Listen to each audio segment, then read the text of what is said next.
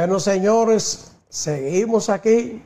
Hay más y más y más informaciones. Hay. Señores, Andy Dauhajre, a quien había favorecido con el archivo definitivo de su vínculo que se había investigado con el caso Odebrecht, el pasado procurador fiscal o procurador general de la República, Jean Rodríguez, había favorecido a Andy Dauhajre con el archivo definitivo de su vinculación con el caso Odebrecht. Y se había dicho que eso fue un archivo irregular y que no era posible que a Andy, que ya le habían comprobado que había recibido dinero a través de una de sus empresas, pues se le esté archivando su caso. Y Guido Gómez Mazara llevó este caso a los tribunales, a la Corte de Apelación del Distrito Nacional, donde se estuvo ventilando. Y esa corte falló a favor de Andy Dauhajre. La primera sala penal de la Corte de Apelación del Distrito Nacional confirmó el archivo definitivo dispuesto por el ex procurador Jean Rodríguez por presunto acto de corrupción en el caso Odebrecht de Andrés Dauhajre Andy. El tribunal, presidido por la magistrada Doris Pujols Ortiz, Rafael Báez y con el voto disidente de Ramona Rodríguez, anuló la decisión de la magistrada Solange Vázquez del cuarto juzgado de instrucción del Distrito Nacional, que había revocado el archivo definitivo en marzo pasado. De inmediato, el dirigente político Guido Gómez Mazara anunció que va a recurrir la decisión ante la segunda sala penal de la Suprema Corte de Justicia por no estar conforme con la misma.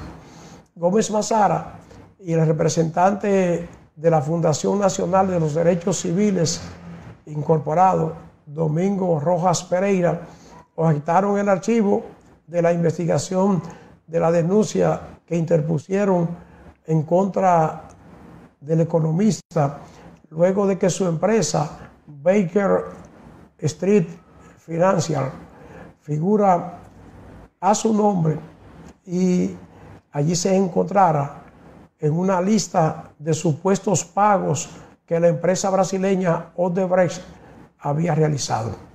El 26 de diciembre pasado, la PECA notificó a Gómez Mazara y Rojas Pereira el archivo definitivo del proceso de investigación en torno al contrato entre la Corporación Dominicana de Empresas Eléctricas Estatales, CDEE, y Andy Dauhajre de $750,000, y en el que la compañía Baker Street Financial y Financial Enterprise aparecen recibiendo montos millonarios a favor del economista y la compra de un apartamento en la ciudad de Nueva York. Esto es parte de la pasada impunidad. Amarraron eso para que no se abra otra vez y archivaron el expediente, favoreciendo a Andy y favoreciendo a otras personas más. Vamos a esperar ahora a ver qué va a pasar cuando Guido Gómez Mazara recurra esta decisión de este tribunal, que ahora está pues ordenando el archivo definitivo de esta querella o de esta acción contra el economista Andy Dauhajre. Vamos a esperar.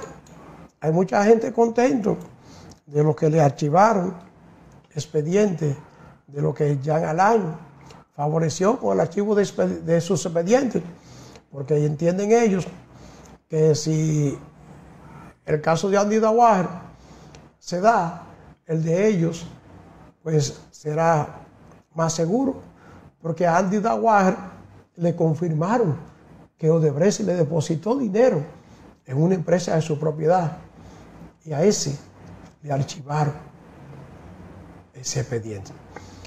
Seguimos con más.